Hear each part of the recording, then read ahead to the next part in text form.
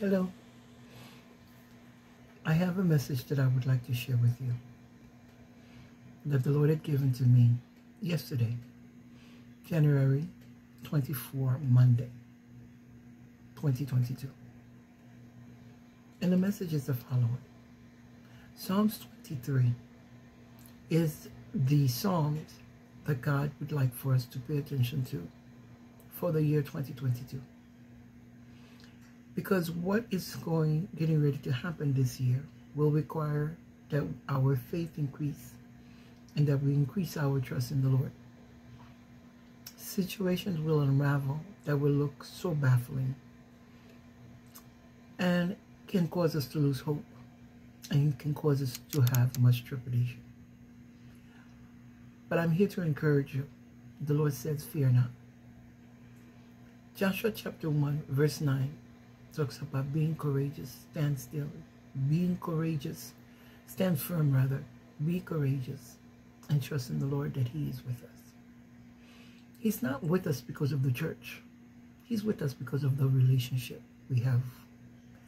If we don't have a relationship with the Lord, if we are not one of the sealed ones, situations will look very dire.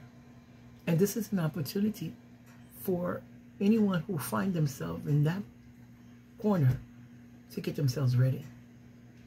The Lord sends messages, as crazy as they sound. It is a warning. It is not to scare people. It is only to motivate people to think over their life. And if they go in the wrong way, to turn around. He is a loving Father, one who does not desire that any of His children should die. So it's with great concern that I deliver this message in the hope that salvation will be found by those who are not saved, and those who are saved would remain encouraged. Having said that, there's a lot of things that are coming this year. Judgment is about to fall on the wicked. But remember that in Psalms 91, the Lord promised that although 1,000 may fall at that left, 10,000 shall fall at thy right hand, but it shall not come near thy dwelling. Trust in the Lord. I'm here to say that God is getting ready to take judgment upon all those who have been hurting His children. The ministry. Judgment begins at the house of the Lord. So He's starting with the church.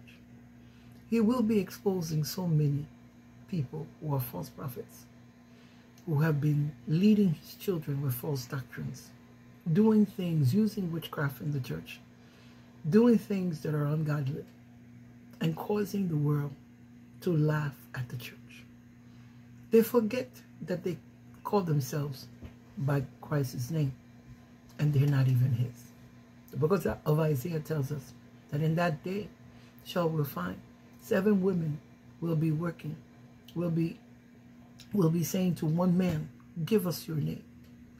And that's what's happening in a lot of those churches. They bear the name of being Christians, and they're not.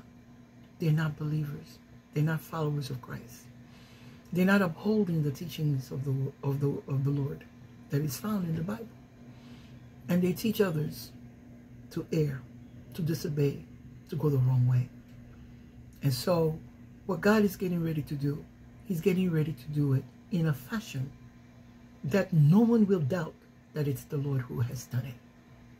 So judgment is going to start in the church, and it's imminent. The second message that the Lord gave me was that there are a lot of people who have turned around and stolen from His people. They have stolen their wealth. They have stolen their lives. They have stolen their opportunities. They have destroyed them. They have killed them. They have mutilated them. They have abused them. They have called them names. And they're preparing to do much more slaughtering. And when they think they're going to succeed, the Lord says that He will laugh at them. He will laugh, a great laughter. Because the wealth that they use, that they stole from His people, that they're getting ready to use to destroy His people, is that same wealth that's getting ready to disappear. When they look for it, in a twinkle of an eye, the Lord is going to send a whirlwind to wipe away their wealth. There are those that are making huge plans of conquest, huge plans of sacrificial death, so that they can bring about the upcoming leader. There are things that they're planning. Don't be so swift. Don't be so swift. God is yet on his throne. He created man in his image. But many people are trying to change man into another image. If they want to do that, they need to go and create their own human beings. He created man already. And we are his children. He paid his life, with his life, to redeem us. So it's time for us to recognize that. So I'm here to say to you, many things are going to happen, but look upward. Look upward. He said there's not going to be need for anybody to teach his children. That he himself is going to start teaching his children according to Joel chapter 2, because he will pour out his spirit on all flesh. And they will know things intrinsically because he will teach them.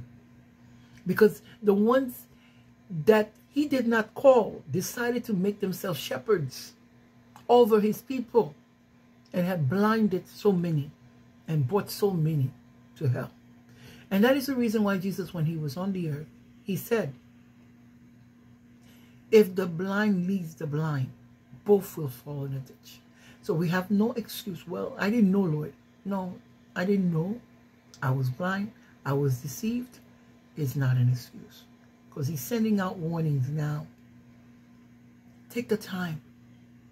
Find out who God is. He wants a relationship with you. He's calling you home. He doesn't care what you did. In the sense that he died so you can be redeemed. There's not one person on this earth who can say they never sinned. Such person doesn't exist. The only one who could have said that was Jesus. And we know he was the Son of God. In the flesh. The Word manifested in flesh. So therefore, don't be ashamed. Don't be afraid. God loves you. Sometimes people, when you start telling them about Jesus, they get offended. Don't get offended. We're only saying that we have found a lifeline.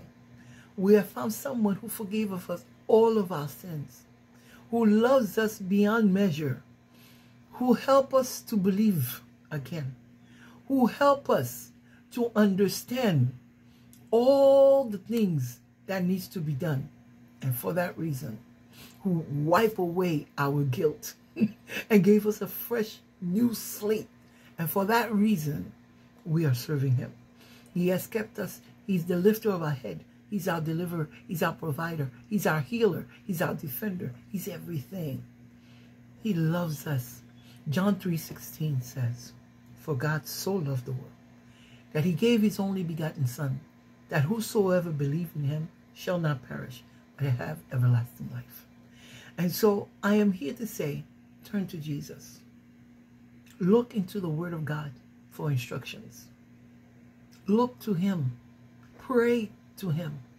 Ask him to give you understanding. Ask him to lead you in the path that you should go and mend your relationship with your Father. Don't be faithful to our religion. Don't be faithful to our religion. And don't be faithful, oh, my church is the best. No, God is... that thing happened in the book of Acts. Not in the book of Acts, in the Bible, where this one says, I am of Paul, I'm of Apollos. All of us need to look to the Lord. Anyone you see that is in the Lord's vineyard, that is a true believer, that is a true servant of the Most High God, is under assignment, is under the leadership of the Lord. And so we have to follow the Lord.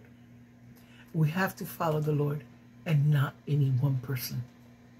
Keep your eyes focused, because men can fail, but God would never fail. So this was Pastor Daniela bringing you this word and praying. Father, in the mighty name of your Son Jesus, bless your people, help your people, and Lord, shield us. The promise says that those that are sealed, no harm shall come to them. I pray that your people will come and trust you and believe, and those that are outside will get into the lifeboat so that they too can be saved. In Yeshua's name we pray. Amen and amen. God bless you.